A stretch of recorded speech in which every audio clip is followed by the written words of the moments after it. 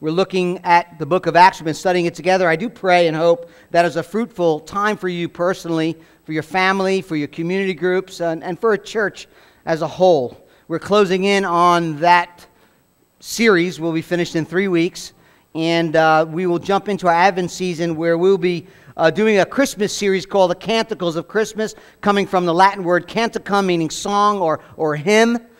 There's 4 of them in the Gospel according to Luke, chapters 1 and 2.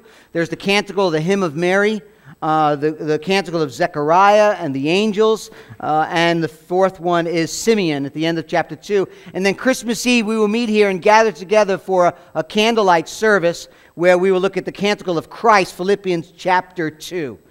Then coming January, what we will do is we will jump into a series called The Gospel According to Ezra, Nehemiah. That's where we'll be headed. It's an exciting time in the life of God's covenant people in Ezra and Nehemiah.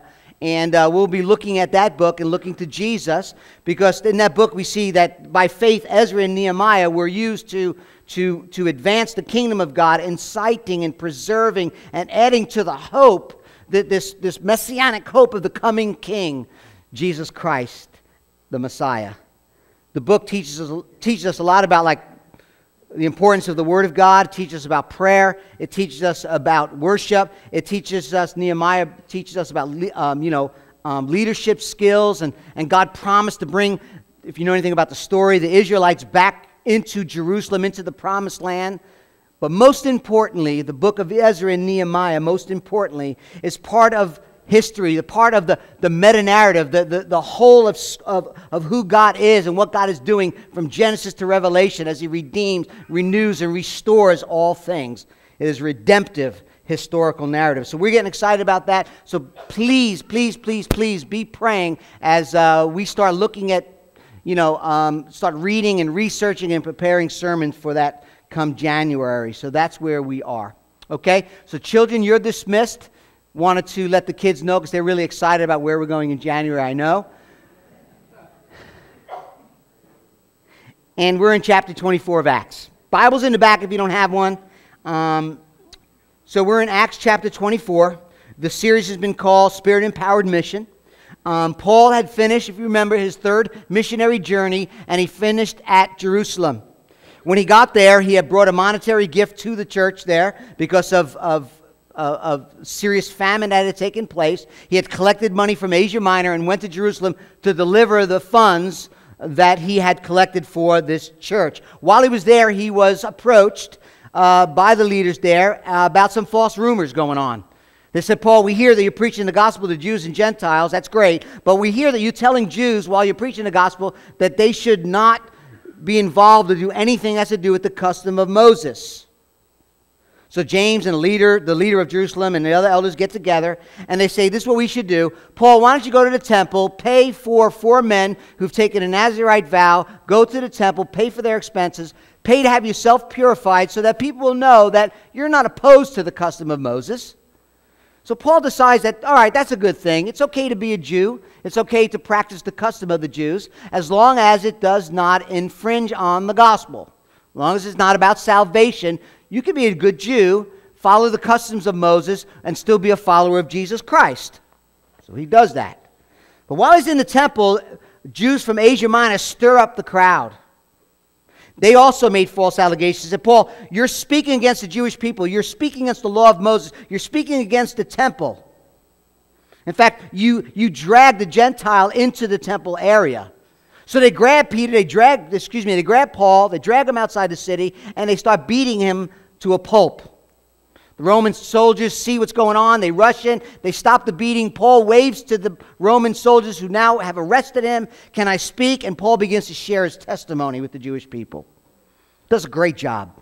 Gets to the end, mentions Gentiles, and the place goes crazy. Paul's like, listen, God does not simply and only love the Jewish people, He loves everyone. Even the Gentiles.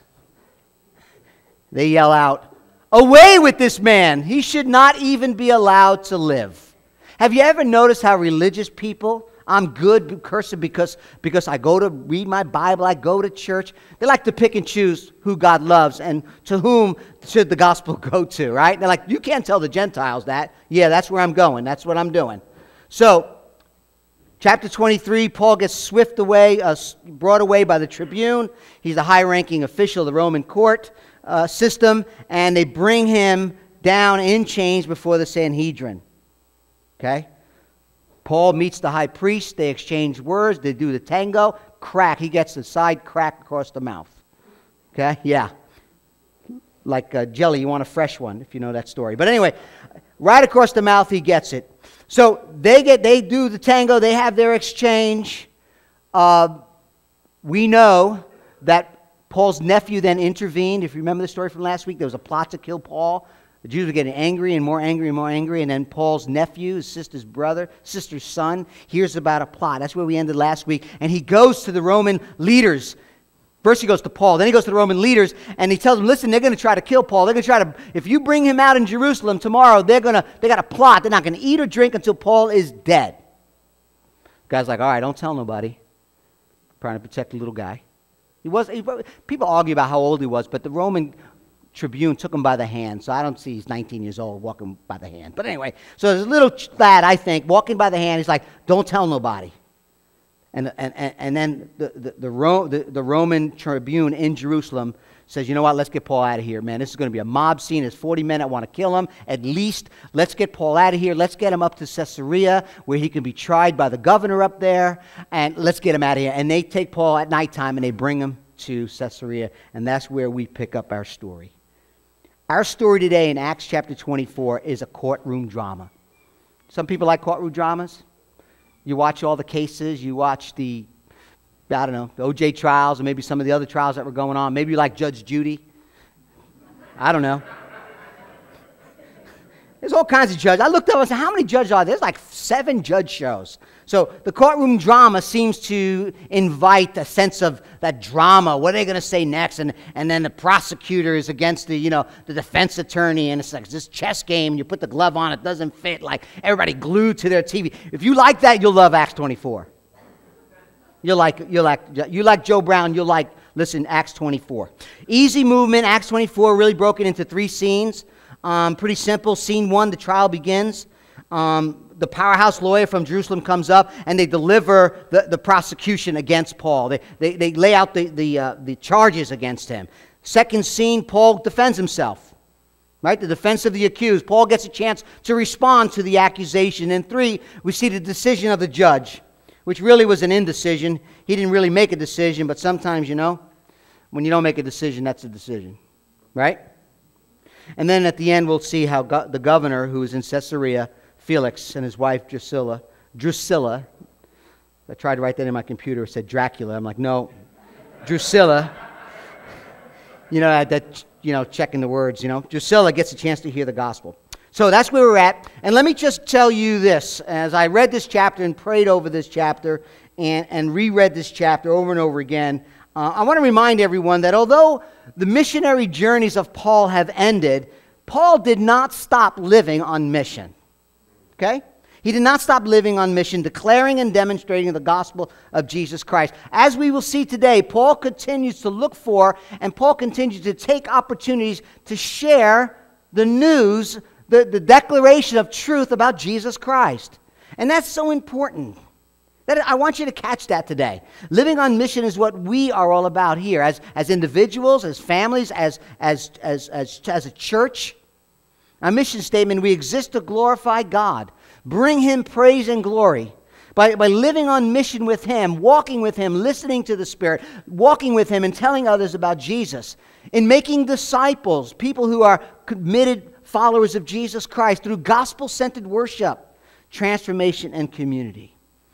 So if you consider yourself a disciple, a learner, someone who's following Jesus, and someone who is in the process of making other disciples by declaring the good news, saying, come and follow Jesus as I follow Jesus, there has to be, according to Scripture, there has to be disciples making disciples who live on mission.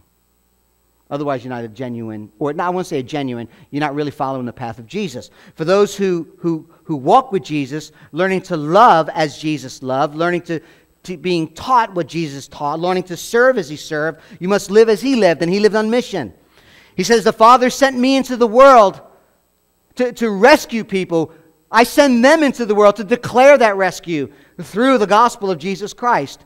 All authority in heaven and earth has been given to me. So while you are going, that's the participle there. While you are going, wherever you are, make disciples of all nations, baptizing them in the name of the Father and of the Son and of the Holy Spirit, teaching them to observe all that I have commanded you. I'm with you even to the end of the age. I will tell you, the Apostle Paul took Matthew 28 very seriously. Because whether he was in a foreign land, in Asia Minor, in Europe, and we went through all the missionary journeys, he's declaring the good news, demonstrating the good news, loving people, pointing them to Jesus. He did that throughout his missionary journeys in foreign lands. But now he's under Roman arrest. He's under the authorities, in chains. And guess what he's still doing? Same thing. Same thing. That passion did not change. Where you are, what you're doing, free to roam, locked up in a Roman cohort. It doesn't change. So let's see that unfold here with me here. Number one, the delivery of the prosecution. 24:1 is where we start. And after 5 days, the high priest Ananias came down with some elders and a spokesman, one Tertullus, and they laid before the governor their case against Paul. So 5 days had passed. If you remember from last week, they had given an invitation. The Roman tribune, Cilia, had sent a letter, if you remember, and then Felix, who's the governor, who's a higher-ranking official, said, you know what, Paul, we're going to hold on to you until your accusers come. 5 days later, they show up.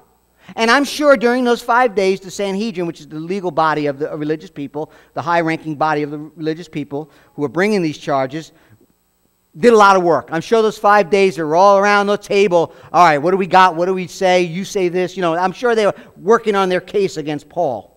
They show up in Caesarea, but it says they came with a lawyer whose name was Tertullus. It says spokesman. That's the Greek word rhetoros, which means where we get our word rhetoric or rhetorician. So he's the legal advocate. So think for a moment with me.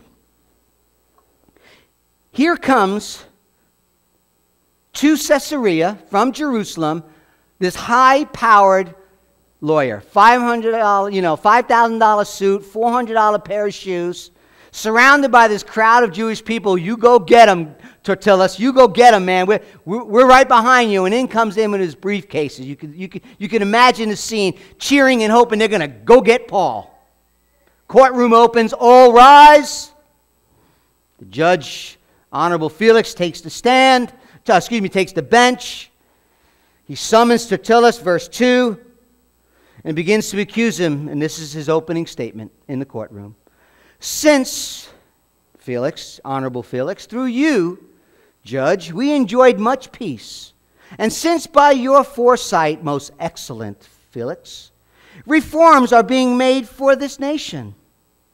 In every way and in everywhere, we accept this with all gratitude.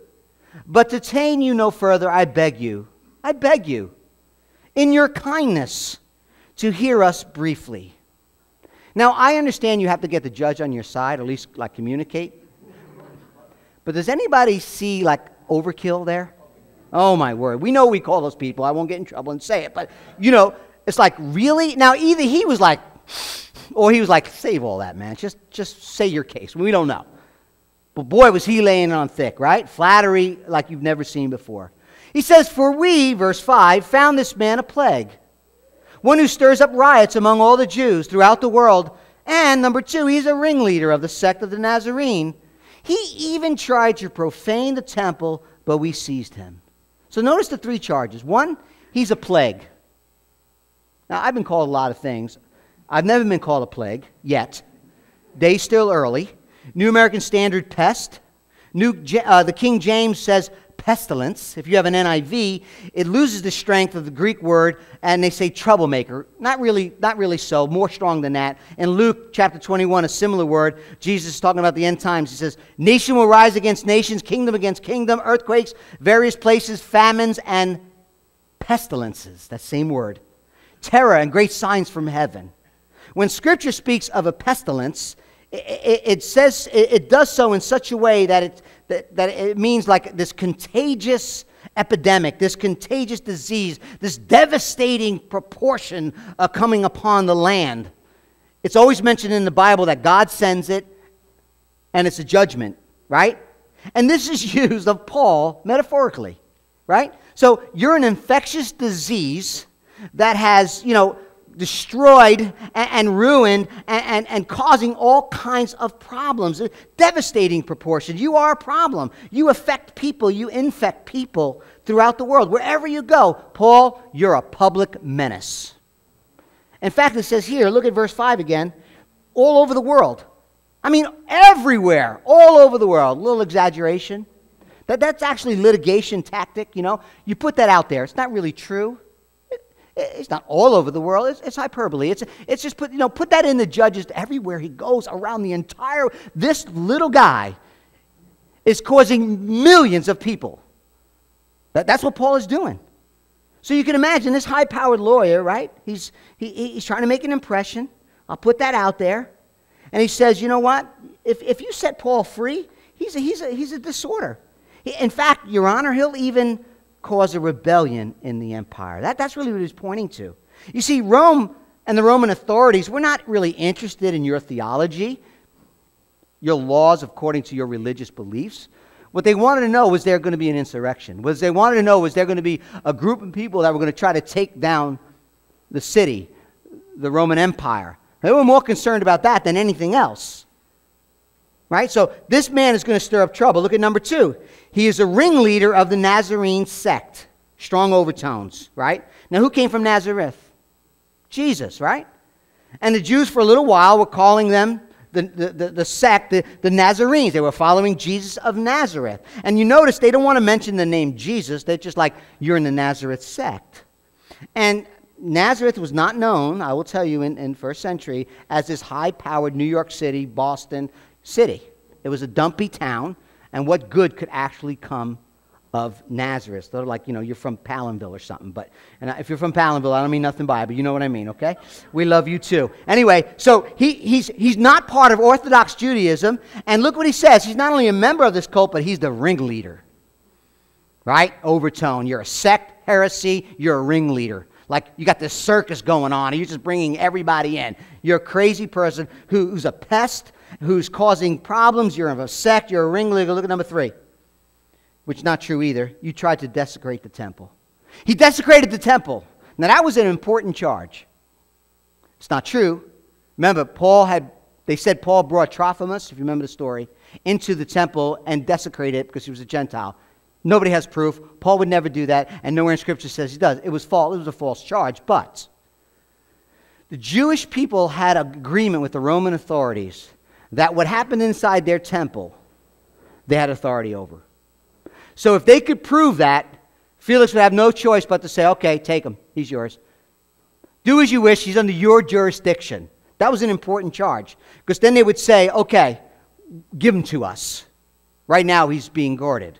So number 1, listen, you're a pest. We got enough problems around here. We don't need you. Number 2, you're a ringleader, and you're getting all these people to follow somebody from this dumpy town. Number 3, you desecrated a temple. Okay? That was the charge. Look at verse 7. If you have a Bible, you're wondering, where is verse 7? There is none. Maybe down in the bottom of your page. It's pretty cool. It goes from 6 to 8. You left it at home. Go back and get it. No. Verse 7 has been deemed over the past while now as not part of the original manuscript. The original parchment is what's called the autograph, the original autograph. So they put it at the bottom of usually your Bible, saying that some manuscripts say this, but it's been deemed as not being part of the original autograph, so they take it out. But look at verse 8.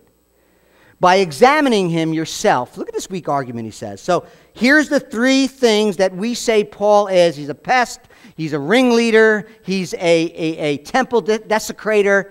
And verse 8, this is the ending argument. All is settled, and he makes his final plea.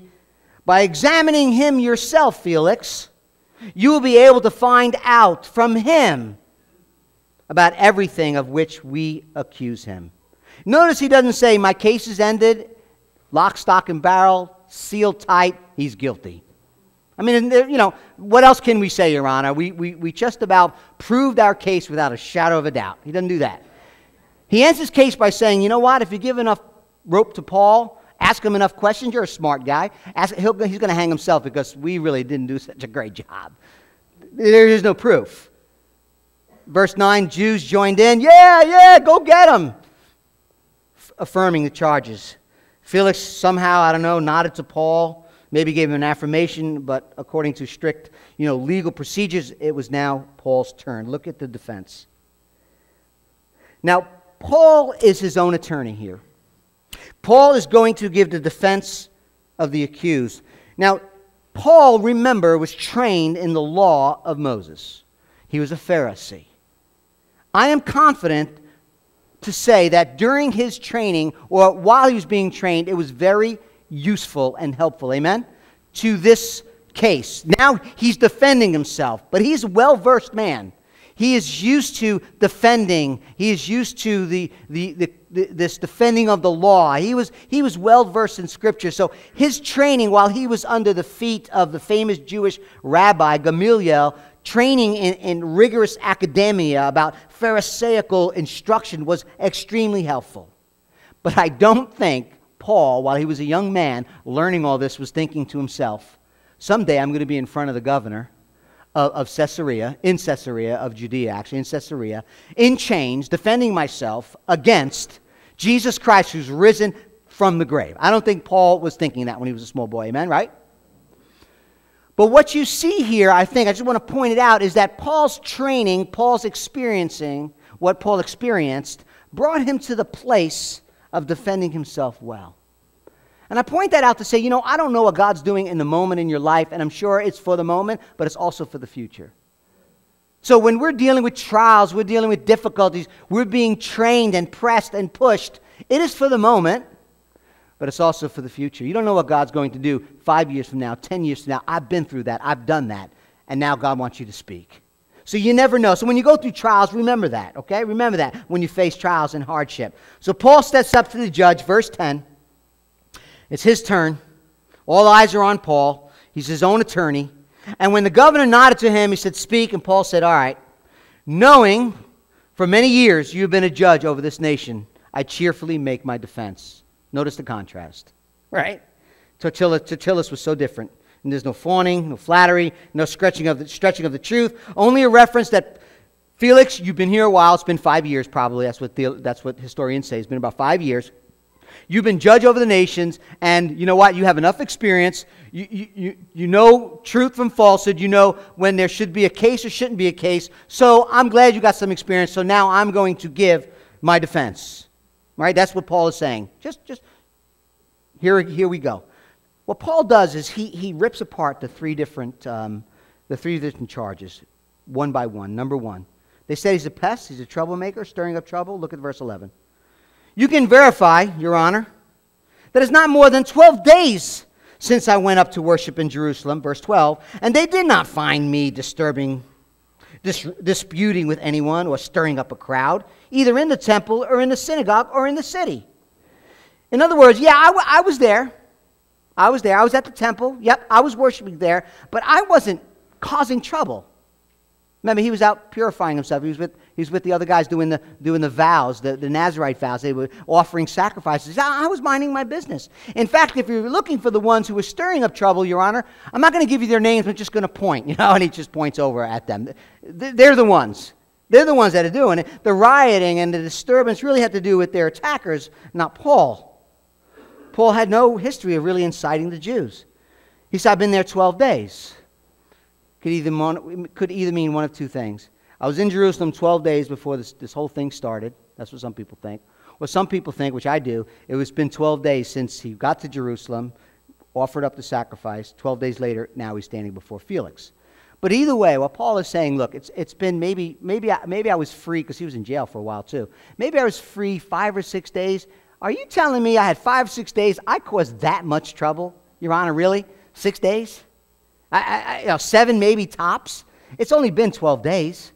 And what's so cool about this is that what Paul is doing is he's using, like a good lawyer, he's using the words of the prosecutor against the prosecution. Remember, Tertullus said that by examining Paul, Felix can verify the charges. Paul's response is the opposite, really, is the case. Felix would verify that Paul was worshiping, minding his own business, not inciting a riot. He's not saying I wasn't there. He's saying I was there, but I'm not the problem. Verse 13, neither can they prove to you that what they now bring against me. And he's continually pointing to their accusations as being unsubstantiated and very easy to refute. So, you know what, Your Honor? I was there, minding my business, worshiping in the custom of Moses, minding my business. It wasn't me. They have no proof. Number two, they say he's a ringleader of the heretic sect called the Nazareth. He said, no, actually, you know what? Verse 14, I'm a faithful Jew. His relation to the way is not a violation of his orthodoxy. That's what he says. Paul skillfully, very skillfully, faces the judge as the accused, and he says, you know what, Your Honor? I'll tell you this is true. I'll make this confession. Look at verse 14. But this I confess to you, that according to the way, which they call a sect, I worship the God of our fathers, believing everything they laid down by the law and written in the prophets. Now, I'm following the way. Do you remember in chapter 9? It was Paul the apostle, actually it was Saul the Pharisee, who received letters from Jerusalem to go to Damascus, to find, to beat, to bind, and to abuse followers of the way. That's what the letter said. The phrase, the way, is Jesus, who said, I am the way, the truth, and the life. And now, the followers of Jesus were following the way of Jesus, whom Paul, before he saw the risen Christ, was diametrically opposed to. Now he's saying, I worship the God of our fathers, an Orthodox Jews, as a follower of the way. See what he's saying?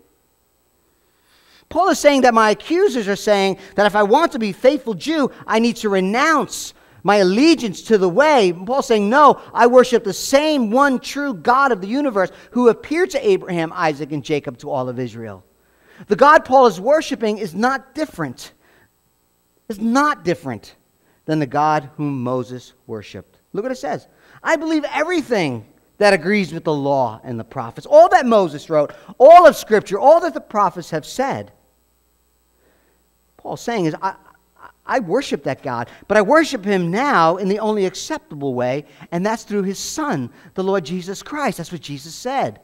John 5, so that all may honor the Son just as they honor the Father. Whoever does not honor the Son does not honor the Father who sent him.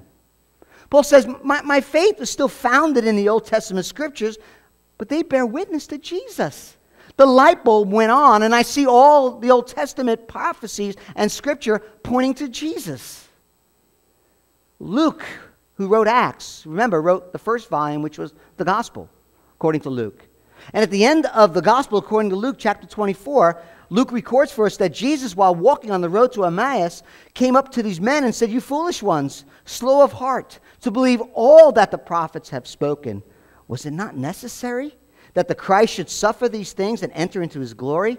And then it says that Jesus began with Moses, the 5 books, and all the prophets. He interpreted them in all the Scriptures, the things concerning himself. Paul's like, look, I'm an Orthodox Jew.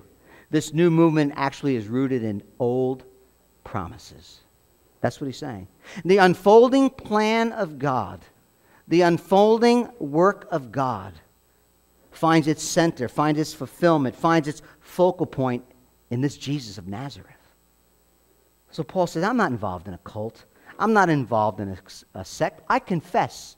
I confess to my orthodoxy, worshiping the God of the fathers as I follow the way. His name is Jesus Christ. Even hope. Look what he says in verse 15. Having a hope in God, which these men themselves accept, that there will be a resurrection of both the just and the unjust.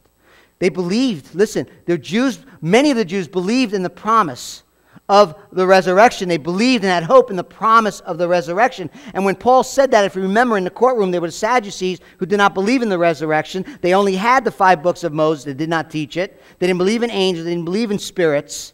And the Pharisees, he's lining them with the Pharisees who believed in the resurrection, at least in the end of the age, where there will be one resurrection to eternal life and to eternal damnation. And he's saying, listen, I believe just like they do. I just believe when the light bulb goes on, I see everything pointing to Jesus. It's about Jesus. My faith and my hope is in Jesus and in the resurrection. And then he puts, what does he do? He takes the Pharisees and he puts them again in the crosshairs. If I'm a sect and this is about the resurrection, which we're going to get back to, then you know what? What do you guys believe? We're kind of talking the same language here. See what Paul is doing? He's defending himself, but he's being very smart. He says, look, verse 16, I have a clear conscience. Look, I have a clear conscience. Listen, I'm a faithful Jew. I believe in the resurrection. I'm not an inventor of some new religion. I worship the same God. I believe in the same standards of truth, but the same way of salvation is through the Son, Jesus Christ. My conscience is clear. And you got to wonder, when the gospel goes out and he says, my conscience is clear, you got to wonder if he's thinking, I wonder how yours is. Is your conscience clear? There had to be people, can we get a couple of windows open? Would be great. I don't know if you guys are sweating what I am. There had to be people in that room. There had to be people in that room that's thinking to themselves, I don't agree with this man. I don't trust this man. I don't believe what he believes. But he didn't really do these things. You ever have a conscience, your conscience talking to you? Can't get rid of it? And when people speak, when God's word is proclaimed, as you meet in community, as you gather together in corporate worship, God's word is just been drawing you and drawing you and drawing you. Now, they never turned. My prayer is that we do, that we confess, and as Ricky said, repent of our sins and claim the blood of Jesus, come under the blood of Jesus, be forgiven by Jesus. You got to wonder, could it be? So the third charge, look at the third charge, desecrating the temple, verse 17. Now, after several years, I came to bring alms. He's telling him, listen, after 7 years, I've been around a while. I brought alms for my nation and presented offerings. While I was doing this, they found me purified the temple without any crowd. Like I'm hanging out with two other guys. Well, I don't know what crowd they're talking about. Some Jews from Asia, though, they ought to be here before you and to make an accusation should they have anything against me. Or else let these men themselves say what's wrong and what they found wrong as I stand before this council. So he said, I brought alms, I brought gifts, I gathered money from other churches, I brought them to Jerusalem. Yeah, I was offering. In fact, I came and purified myself. I took 4 men with the Nazarite vow. That's all true. That's true. Yeah, I was there. I went to Jerusalem. I did those things. But where are those Asian Jews who started the whole problem, Your Honor? I don't see them. They're not here. Your Honor, they should be here. They should bring charges against me. In fact, Roman law, you were supposed to face your accusers. That's proper procedure, legal procedure. Instead, they're nowhere to be found. Where's the evidence? I don't see them here. For if Tertullus, who make an accusation against Paul with total absence of any witnesses, is a serious, serious breach of procedure. Paul waits and says, okay, where are the accusers? Oh, they're not here. They're the ones that started the whole thing, and they're nowhere to be found. Verse 22. We'll come back to 21 in a moment. Look at the decision, point 3. But Felix, having a rather accurate knowledge of the way, put them off. While Lysias, the tribune, comes down, when Lysias comes down, that's the guy in charge in Jerusalem. When he comes down here, now Jerusalem, remember, Jerusalem is here, Caesarea is up here, but when he says come down, it's because Jerusalem was up on the hill. So when that leader, a tribune, comes down to Caesarea, I'll decide your case, verse 23. Then he gave orders to the centurion that he should be kept in custody, that's Paul, and have some liberty. And none of his friends should be prevented from attending to his needs. Verse 24. After some days, Felix came with his wife Drusilla, not Dracula, who was Jewish, and he sent for Paul and heard him speak about what? Faith in Jesus Christ. Our text says, listen, I heard both sides. I don't want to deal with this. I'm really not sure yet. I do have an accurate knowledge of the way, maybe because his wife was Jewish. We don't know. But you know what? I'm going to put you off for now. Let's wait till there's some eyewitnesses, and then we'll deal with this. And then in the good providence of God, he says, you know what? Put Paul in custody, watch him, but give him some liberties. Let his friends come in and take care of his needs. Remember, this is first century. He's going to be with Roman. He's going to be under house arrest or maybe in a jail. I don't know. But, there's no TV and mess halls. All that stuff doesn't exist. If you didn't have family coming to take care of you and feeding your stuff, you would just rot and die. So you needed someone to come. I was in Cotuí a few years back when we did a short-term mission trip. And I went to a psychiatric hospital in Cotuí to visit somebody who had just tried to commit suicide. And they'll give you medication and give you some psychiatric help. But If your family did not come in and wash, bathe you, give you clothing, sheets and pillows, you're on your own. Pretty rough. So Paul's like, thank you, Lord. Thank you for provision. And then the Christians gathered together, I'm sure, and began to help Paul. But it wasn't long. Look at it. Look at the text. It wasn't long for Felix and his wife to send for Paul to hear about Jesus. She was Jewish. Maybe she had some questions. We don't really know. But I'm going to tell you something about this family. Some of you think, well, why does Pastor Lou do study? Why does he read? And all I do is read, so anybody can do this, okay? All I do is read. I read Josephus. You read historians to give you a flavor of what's going on back then. And it's very important as you interpret Scripture. And here's one reason why. Let me tell you something about Felix and his lovely wife, Drusilla. Okay? First of all, his name was Antonius Felix. He was the governor or procurator, what they call in Judea, from 52 to 59 A.D. Turns out he wasn't a noble man. He wasn't from a noble class. He wasn't from a high society family. He actually was a slave. In fact, if it wasn't for his brother, his name is Pallas, who had influence over the emperor, he would still be a slave, but because he had influence, he asked the emperor to set him free. And he worked his way up to become this governor. And during his office, Felix's office, there was all kinds of uprisings. And what Felix would do is he was so heavy-handed, he was so ruthless, that he would quelch things with a iron arm, with a iron fist. And he would shut things down. And that caused a lot of turmoil between moderate Jews and this guy Felix. So there was problems. Felix had 3 wives. First one, we don't know her name. The second one was the granddaughter of Mark Antony and Cleopatra. And then Drusilla, which is the third wife. Drusilla is an interesting lady. She's the youngest of 3 daughters of Herod Agrippa I. She's about 20 years old, maybe less. Her father murdered James the Apostle, imprisoned Peter. Her great-uncle, Herod Antipas, murdered John the Baptist. And her great-grandfather, Herod the king, killed all the children in Bethlehem. So a strong lineage there, for sure. As a young girl, 12 or 13, she was going to be married to a prince, but the prince refused to become a Jew because she's a Jew, so they broke it off. Then her brother, Agrippa II, gave her to marry this king in a small little state in Syria. She wasn't happy there. Then Felix saw her. Everyone says the same thing. She was beautiful. She might have been like 16. And through this magician, convinced her to leave her husband and come and be his third wife. Josephus, you can read, this is a historical account. So here we see Felix and Drusilla, and you got some background. Maybe they had this spiritual sensitivity. I don't know. Maybe because she was a Jew. Maybe because she knows how she was living was wrong. I don't know. But she's like, you know what? Let's bring Paul out, talk about Jesus. Let's hear about this Messiah whom my whole background and my family and my Jewish tradition keeps talking about. We're waiting for this guy. Maybe he's got something to say. But notice what Paul speaks to them about. Now, he speaks to them about Jesus, faith in Jesus. So that's the umbrella. But he speaks about righteousness. Felix, we know you're a heavy-handed man who probably is not righteous at all. You're probably pretty unjust. But let me tell you, the only way you can be righteous and just before God is through faith in Jesus Christ. All that you do, all that you have done will never get you right before God. Righteousness in Christ, righteousness is only when you are clothed in the righteousness of Jesus. He lived a perfect life. You didn't. He died the death you should have died. And on him and his righteousness can you be righteous before God. And then he talks to them about self-control. See what he says? Righteousness, self-control. Well, that's interesting too. Both of them seem to live not very tight to the vest, not having that much self-control.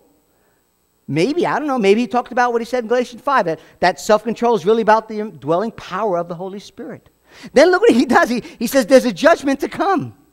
There's a judgment to come. No matter what you are, governor, there's a greater judge. There's a celestial court. In fact, Felix, you judge these cases. You do a good job, I got to tell you. But do you know that there's an eternal judge? That judgments will come, that no matter what you do, no matter how you judge, you're going to be judged by your Maker? So, you're not righteous. You're living after your own passionate lust. And you're going to be judged someday by the eternal God. But what I want to point out, though, in all that, is that I think, just reading this, he's speaking the gospel to them, not to stick a hot poker in their eye, but so that they come to faith in Jesus Christ. There's nothing in the text here. It says he was talking to them about faith in Jesus. And sometimes speaking the truth in love, no, I should say all the time, speaking the truth in love is necessary. It's not trust Jesus and all your problems will go away. It's not trust Jesus and everything that's broken will be fixed. It's trust Jesus because you're a wicked sinner. You need to turn from your sin and trust in Christ and Christ alone. And you can see him living on mission. It's about mission. I'm in chains. I'm going to talk about Jesus. Jesus loves you. God loves you. Jesus died for you. Jesus rose for you. Listen, Felix, turn from your sins. No matter how many wives you had, no matter how many times you left whoever, trust in Jesus, repent of your sin, believe on Jesus. And you see the heart of Paul, he's more concerned about the gospel than he is about his chains. He's more concerned about sharing and demonstrating and declaring Jesus than he is about being released. You can't help but see that here in this passage. So no matter where you've gone, no matter what you've done, God's hand is not short that it cannot love you and rescue you. Paul is on mission. Unfortunately, Felix was alarmed, said, go away. When I get an opportunity, I'll summon you. So he didn't really respond. Now, I want to close at verse 21. Can we go back to 21 to close? Please, verse 21. He said, listen, I follow the way, that I confess that. It's Orthodox Jewish beliefs. He has now revealed himself in his Son. You must worship the God of our fathers, Abraham, Isaac, and Jacob, and Moses through the Son. I get that. But look at verse 21. He cries out, the one thing, if they want to have something against me, is with respect to the resurrection of the dead that I'm on trial before you this day. He said, I confess it is because of the resurrection of the dead that I'm on trial here today. You know what's so odd about that statement? Nobody else brought it up. Tertullus didn't bring it up. The Asian Jew said he was discreet. Really, Paul? You're on trial because of the resurrection of the dead? The only one that's bringing that up is you. Your accusers didn't bring it up. They didn't bring it up in Jerusalem. They didn't bring it up in front of the council. They didn't bring it up here. You keep pointing back to that. Why? You're not on trial for the resurrection. Even chapter 23, look what it says. Brothers, I am a Pharisee, son of the Pharisee, is respect to the hope of the resurrection that I'm on trial. Really? How could he say that? They squabbled over it, with the Pharisees and Sadducees, but that wasn't the charge. Tertullus didn't bring it up. Why, Paul, do you keep coming back to that? Everything is on that truth. Everything about this trial has to do with the resurrection of Jesus Christ. Listen. Everyone knew that there would be a resurrection. Most Jews knew that there would be a resurrection. Daniel 12, Matthew 25, even Jesus taught it. Of the just and the unjust. Do you remember when Jesus was on his way to raise Lazarus? He said to Martha, listen, you will see the glory of God. Believe and you will see the glory of God. Your brother will rise again. Martha says, I know he will on the last day. Even she shared that. There will be a resurrection. But what Paul is saying and what the church has been saying from the beginning of the resurrection of Jesus is something so much more than just a final resurrection. What they are saying is that the resurrection at the end of time is absolutely certain because of this man Jesus of Nazareth rose from the dead. Acts chapter 4. They were speaking. The priests and the captains of the temple of the Sadducees came upon them, greatly annoyed. Why? They were teaching the people and proclaiming, listen, they were proclaiming in Jesus, in faith in Jesus, the resurrection from the dead. Do you see what they're saying? Jesus said, I am the resurrection of the dead. Listen, let me break this down. Jesus Christ is not only raised from the dead, but it has its fulfillment and promise, and everything about the last day of resurrection finds its fulfillment and promise in Jesus. That's what he's saying. Now the followers of Jesus understood the empty tomb. That first Easter was the beginning of that single event where resurrection will come. Jesus is called the first fruit of the resurrection of the dead. 1 Corinthians 15. In fact, Christ has been raised. He is the first fruit of those who have fallen asleep. So listen.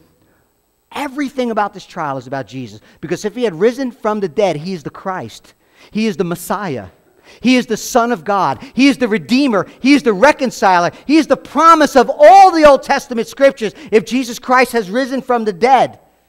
Acts 2:24, God raised him up. It was impossible to hold him in the grave. Acts 3:14, he's the Holy One and the Righteous One because he rose from the dead. Acts 4:10, God raised him from the dead. There is healing in his name. Acts 4:12, he is raised from the dead and there is no other name in which man might be saved. Acts 13, there is good news, and the fulfillment is because Jesus rose from the dead. Acts 17, Jesus, whom I proclaim to you because of his resurrection from the dead, is the Christ. Is it important? Yes. Everything. Jesus now is the fulfillment of everything they were looking for, everything they were hoping for. He is the anointed king of Psalm 2. He is the one who will not see corruption in Psalm 16. He is the exalted Lord at the right hand of the Father in Psalm 110. He is the one Daniel spoke about in chapter 7, who has received dominion and glory and kingdoms, and all peoples and nations will serve and worship him and have an everlasting kingdom. He's the one that all the prophets spoke about. This may be a new movement, Your Honor, but let me tell you, this new movement is based on very old promises that were filled in Jesus Christ. Paul was not disturbing peace. Paul was preaching peace. Paul was definitely not leading people astray, but Paul was preaching about the way. The way, the truth, and the life. The way to forgiveness, the way to salvation, the way to God. Paul's message was that he was the follower of Christ and a follower of those who waited on the same promise back to Abraham. The reason he is standing trial has everything to do with the resurrection. Because if Jesus has been raised from the dead, and he is the Alpha and the Omega. He is the Lord, he is the Savior, he is the Christ, he is the risen King. If Jesus raised from the dead, and he has, that changes everything for you and I. Everything for you and I. One thing, one response. Felix, Jews, King's Chapel. If Jesus Christ is risen from the dead, and he has, and he's the fulfillment of all that prophecy and everything that God has promised, it's worship. It's bowing our knees and worshiping the King of Kings and the Lord of Lords. It's repenting of our sins and turning to Jesus Christ for forgiveness of our sins. It is every day getting to the place of, you died for me, you rose for me, you loved me, you called me, you accepted me, you have forgiven me. Lord, I want to obey you because of all that you have done. The resurrection of Jesus Christ changes everything. Don't be like the religious leaders who reject him. Don't be like Drusilla and Felix saying, you know what, some other day we'll deal with it. We call the whole church to repentance. We call everyone to faith in Jesus Christ. That's what this table is about. The broken bread, his body that was broken for you, the blood that was shed. For there is no forgiveness without the shedding of blood, the Bible says. That's what this table is all about. So if you're a Christ follower, come. Maybe you look down on others as the religious people have done. Maybe there's something in your life you're conscious that you need to confess and repent of your sin and come and celebrate the Lord's forgiveness. Maybe you've never trusted Christ as Lord and Savior of your life, and today's the day. So the way we do it here, if you're a Christ follower, not King's Chapel, just a Christ follower, you're welcome to come. Take the bread and the cup and take communion with us. If you're not a Christ follower, then we would ask you just pray, just talk to Jesus. Maybe if today's the first day you confess him as Lord and Savior, then come on up. But the Bible makes it very clear, this is for the family of God, the bread and the cup. So the way we like to do it here is the band will play, music will confess our sins. Unless you're not breathing, you have sin to confess. But then we don't stay there, because we celebrate too. We confess, we repent, and then we celebrate, because God has forgiven us our sins in Jesus Christ. So when you're ready, you'll come up, you'll get the bread, you'll get the cup, and enjoy the celebration of forgiveness that Christ offers to all those who turn from their sin and trust him. Father, thank you for your word. Thank you, Father, for this narrative. Thank you that we see in Paul, empowered by your Spirit, living on mission, wherever he is, whatever he's doing, so that others will see, love, treasure Jesus above all things. And Father, we pray as the music plays and we respond, bring to mind things we need to confess. Bring to mind things that we need to repent from, turn from, Lord. And then help us to celebrate with great joy and great gratitude of all that you have accomplished for us, Lord Jesus, on the cross of Calvary. And thank you that your resurrection from the dead vindicates and verifies everything you've said. You're the promised Messiah. You're the King of Kings. You're the Alpha and the Omega. You're the one who will return to establish your eternal kingdom. Everything has been seen, declared, and made absolutely certain, because 3 days later, the tomb is empty. Father, help us to respond. Holy Spirit, empower us. Help us to see Christ. Help us to love Him. Help us to repent. Help us to celebrate Him. What else do we have? The fact that you have died and rose. In Jesus' name.